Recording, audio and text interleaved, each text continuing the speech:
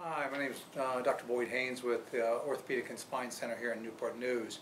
I was going to briefly discuss with you about kneecap replacement, or what we call patellofemoral replacement, arthroplasty. It's a great operation for those patients that need it. They must have arthritis only in their kneecap joint. The pain must be localized to their kneecap joint, and they should have good ligament balance. Their x-rays also should be consistent with their complaints. If that's the case, then I've been using the robotic arm-assisted Makoplasty device to help perform this procedure, because I can design it on the robot prior to doing the operation itself. Once it's done, those patients do very well with this operation, and they progress at a much quicker pace than if you had to do a total knee replacement in those patients.